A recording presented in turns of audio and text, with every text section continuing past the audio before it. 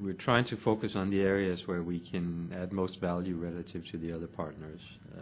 in particular the EU.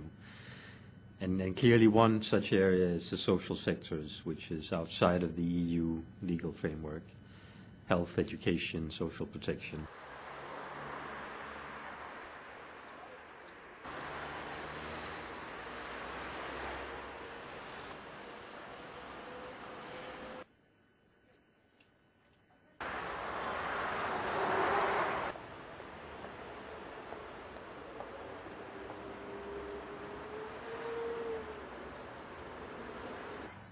We think that as the crisis subsides and conditions in international financial markets become more normal,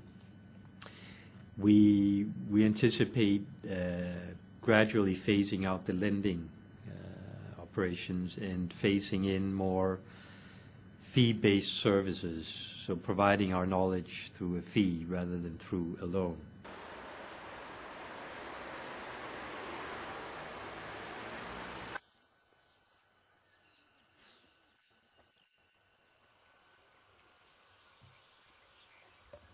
For the bank to be working with a country like Poland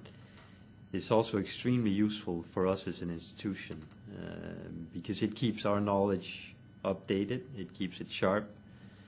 and we can apply the lessons that we learned from working in Poland to other countries in the region further east, for example in Belarus or Ukraine.